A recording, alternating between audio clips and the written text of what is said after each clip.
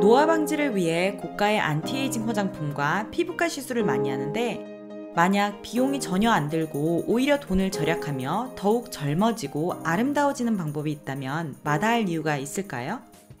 피부에 발라 일시적으로 각질을 제거하거나 리프팅을 시키는 방법보다 훨씬 더 강력하게 몸속 세포 단위부터 재생되는 방법을 이 영상에서 소개해드릴게요. 먼저 영상 오른쪽 밑에 빨간 구독 버튼 누르시고 종 모양 누르시면 앞으로 건강 관련 유익한 영상을 제일 먼저 확인하실 수 있으니 눌러주세요. 집을 오랫동안 깨끗하게 잘 관리하려면 자주 청소를 해야 하고 크고 작은 유지보수를 통해 리모델링을 해야 합니다. 같은 아파트라도 집집마다 집 상태가 천차만별인 이유가 바로 이러한 이유 때문이지요. 우리 몸에도 이런 청소부와 재활용 시스템이 운영되고 있다는 사실을 알고 계신가요? 그것은 바로 오토파지 또는 자가포식 작용인데 그리스어에서 유래한 말로 자신을 뜻하는 오토와 먹는다를 뜻하는 파지를 합쳐 자신을 스스로 먹는다는 의미를 가지고 있습니다. 오토파지란 세포에서 일어나는 재활용이자 청소활동인데 세포 내 낡거나 불필요한 단백질이나 소기관 같은 것을 분해하여 재활용하는 현상입니다.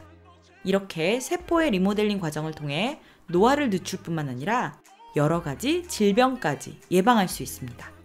오토파지의 연구에 자신의 인생을 바친 오스미 요시노리 교수는 노벨 생리의학상 분야의 단독 수상자가 될 만큼 오토파지는 전 세계적으로 주목받고 있으며 수천 편의 논문이 쏟아져 나오고 있습니다.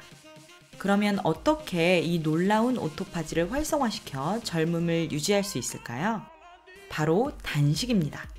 음식을 섭취했을 때 분비되어 혈당을 낮추는 인슐린과 반대로 글루카곤은 혈당이 기준치 이하로 내려갔을 때 혈당을 높이기 위해 분비되는데요. 단식 상태일 때 글루카곤이 분비되고 이 글루카곤이 바로 오토파지를 자극하게 됩니다. 따라서 16시간 이상의 간헐적 단식은 오토파지를 활성화하여 단순히 체중 감량뿐만 아니라 세포의 청소 및 재활용 역할까지 하여 안티에이징 효과까지 얻을 수 있게 됩니다. 뿐만 아니라 단식을 할 경우 체지방을 줄이고 안티에이징 및 근육량의 증가를 돕는 성장 호르몬까지 분비되기 때문에 일석이조의 효과를 볼 수 있습니다.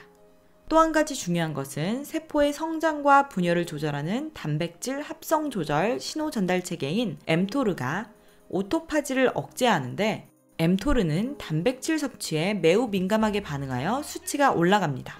따라서 가끔 단백질 단식일을 가져 엠토르 수치를 낮게 유지하고 오토파지를 활성화하는 방법도 있습니다. 최강의 식사의 저자이자 바이오해커인 데이브 아스프리도 주 1, 2회 정도의 단백질 단식일을 권장하는데 하루 단백질 섭취량을 15에서 25g으로 제한하여 근육 손실 없이 세포를 청소하기에 매우 좋은 방법이라고 합니다.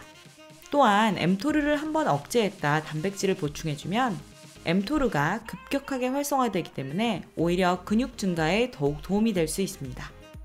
하지만 단백질은 우리 몸에 필수적이고 만성적인 단백질 결핍은 뇌와 몸에 매우 해롭기 때문에 그 이상으로 너무 자주 단백질 단식일을 갖는 것은 추천드리지 않습니다.